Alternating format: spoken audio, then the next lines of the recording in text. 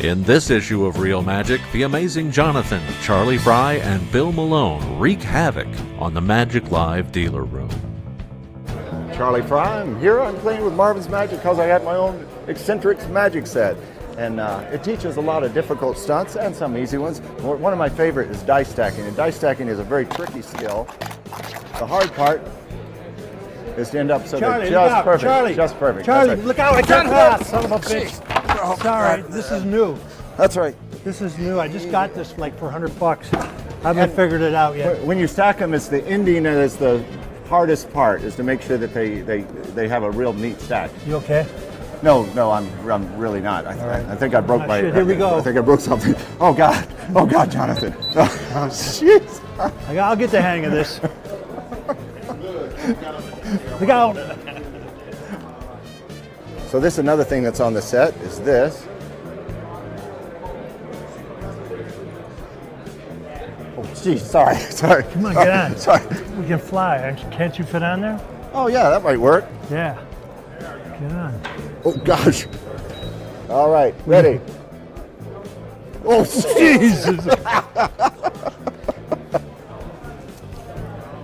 All right. This is like an accident waiting to happen. All right. Ready? Ready. Yeah. All right, go. Is it working? Whee! Yeah, we're flying, baby. Look at this. Hey, check it out. Look out! Whoa. Hey, beep, beep. Come on, can't you hear that? For God's sake.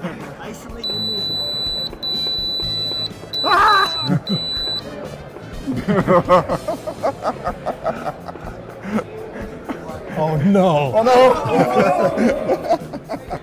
no. This is, you have a card. The card is gone. Yeah. And then you do this, and the card is back. Right? And the card is gone. The card is back. Real mature, Johnathan. Real mature. Yeah. Security. No problem here. I can't believe it. Can't believe it. Thanks. Hey, somebody's gonna get hit. Oh, jeez. There's a wet spot. That was an accident, Charlie. Oh, God. I didn't see you there. I hope there's an extra one of those around somewhere. Boy, I'm so glad I found some crutches around here. Charlie! What? Come back with my crutches. Johnathan, I need a lift. I'll stop him. Jeez.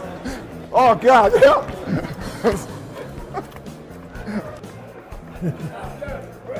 Yeah. Here you go.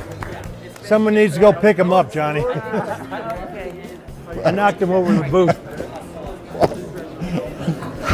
Jeez. Also in issue 51, Christian uses the ESP deck premise to demonstrate a couple's connection. Now it's important, I decided to pick these two because they are dating, they have this great relationship. There's what I like to call synergy, which is energy plus sin. All right, whatever. So, now that we've done that, I like to explain where this comes from. So sometimes when I'm at home trying to think of really cool ideas to perform, usually I'm just sitting in a pile of Cheeto dust watching game shows. Yeah, and that's where this came from. This is where this whole idea, its roots, right? And so you know what I like about game shows? Do you know? It's what you can win, like a swimming pool. Swimming pool, huh? Is that awesome? Yeah, that's pretty cool. Or a washer and dryer. And then we have a boat, you know, pontoon or speedboat. What would you go with? I like tugboats. I like you. So I'm going to deal these like this. Perfect. You each get 5. Now, I like to play it this way, and that is you will actually have to look at what you pick. You'll pick one and put it aside. You will not get to see what you're picking from. You'll just shuffle them and you'll pick one, but then you'll look at it. Okay. You will look at it and remember it. Yeah. Sounds good. So go ahead and do that. Fantastic. Tell me when you've done that, and then place the ones that you picked here, right in front. Great. And because this is all about Synergy. what we're going to do is we're going to swap and then put them in your packets and shuffle them up again. Now my job is to look at you guys and decide what kind of gift would you pick, right? So now yours I don't care about because you actually have his gift now, which he didn't get to pick, but she got to pick. So I'm going to look at yours and see if I can find the one that I think she would pick. Well, you know, it's a hard one. Okay. Here's what I think. I think you would pick this one. And you picked the? $10,000. Boom. $10,000. That's how good I am. David Regal shares some crazy gimmicks. Tyler Erickson discusses tension and relaxation. And Doc Eason talks with Garrett Thomas about strategies for varying your patter for different performing environments. I'm working on a trick that Garrett has given me a whole lot of insight on, and it's the mental photography deck, or the nudist deck. I showed it to my pal George Parker, who is one of the more brilliant thinkers in magic. Do you know George? I haven't met him yet. Oh man, you guys would get along famously. But I showed him that mental photography deck and the pattern line that I used about a guy that came in and showed me a trick and fooled me. And I said, I'm open for suggestions. What do you got? And he said that every trick he does, he has 3 different presentations for it.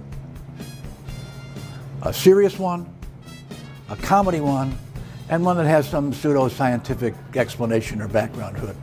You've got some thoughts on patter and... Oh yeah, yeah. You've got thoughts on everything. I have a similar rule, kind of achieves the same thing. But if I can design the trick so that I could perform it silently, then whatever way I want to take it, I can make it funny, I can make it serious, I can make it whatever the crowd wants. Right. I can give it to them. As always, we've got plenty of tricks to teach you. In this issue, there's a trick from Chris Korn and 3 from Tom Frank. So once again, don't watch closely, don't do it. Rather listen closely to the sound. I don't know if you guys can hear this in the back. To the sound, or rather the lack of sound, of 3 silver dollars vanishing into thin air. Now, a lot of people stop me and they say, I know what you did. The coins didn't really disappear. They're just invisible. Floating through the air in a dematerialized state. That's exactly what's going on here, because if I reach up and grab that first coin, place it back in the scarf, that's coin number 1. Coin number 2. And coin number 3, behind the back the hard way, 3 silver dollars, a silk scarf, and you guys.